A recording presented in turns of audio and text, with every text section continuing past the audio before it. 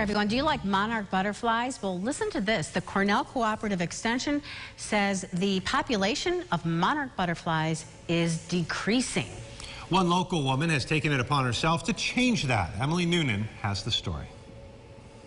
They fascinate me so much. I've been raising them for about 10 years. Deborah Mistark will go out nearly every day to collect eggs from her milkweed plants. I wanted to see if I could help them along.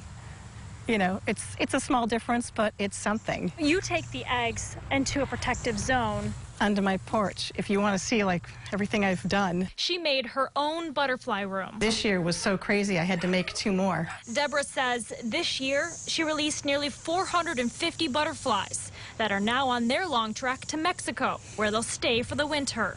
I'll snip the leaf and tape them up there so they won't get, fall. Unfortunately, an expert from Cornell Cooperative says reversing the decline is very doubtful, but Ms. Stark's efforts could slow down the process.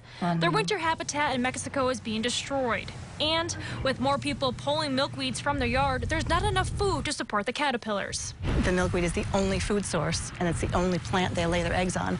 So they need the milkweed then? Yes. She's hoping her efforts will inspire the town of Pittsford to use extra green space, like parks, to grow more milkweed.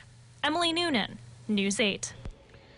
Experts at Cornell Cooperative, they say that many people choose not to keep the milkweed plant around because once it gets established in an area, it can be very difficult, if not impossible, to get rid of.